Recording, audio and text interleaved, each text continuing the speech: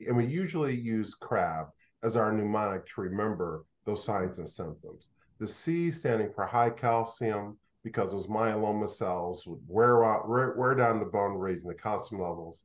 The R stands for renal or kidney dysfunction, where the protein gets caught in the kidney, causing the filter of the kidney not to work very well. So those poisons stay in the body, causing fatigue.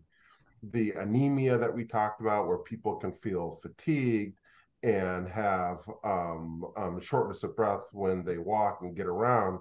And then the B of C.R.A.B stands for bone disease. And that's the multiple part, where people can have pain, bone fractures, and what we call those lytic lesions. So the C.R.A.B criteria. I had the low hemoglobin levels or hemoglobin levels, so I was experiencing anemia. I was told that I had high levels of calcium in my blood.